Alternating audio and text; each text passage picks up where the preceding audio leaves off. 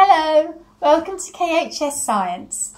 Here we're going to have a look to see how we could measure the rate of transpiration in a plant using a piece of apparatus known as a potometer.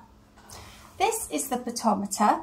It is a capillary tube filled with water, and in the tank here is a woody stemmed plant called laurel, which I cut from a bush in the school grounds.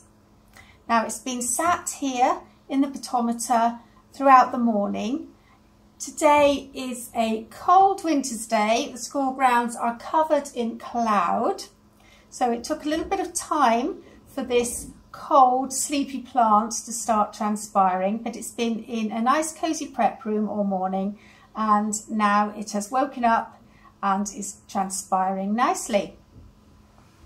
Here you see the red fluid in the capillary tube. This is, I've just used some food colouring to make it easier for you to see. And I've been able to watch to see the red colouring move along the capillary tube.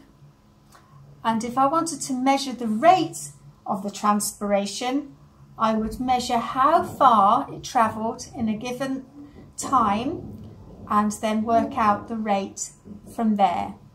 There are all sorts of things I could do to vary the environmental conditions of the plant. For instance, if I was to blow a hairdryer at it with lots of nice warm moving air around the leaves, how would that affect the rate of transpiration?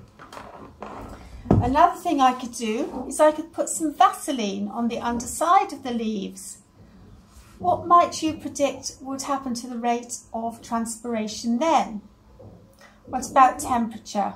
If it's hot or if it's cold, or humidity? There are all sorts of ways that you could investigate these different environmental factors and see how they affect the transpiration rate of a plant.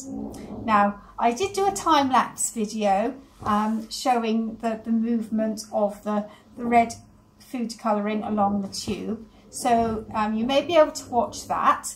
Possibly pop your favourite song on while you're watching. It's less than 5 minutes, but a little bit of music always helps when you're watching something that isn't moving especially fast. I'm hoping that you will be able to see the movement of the water as the plant transpires.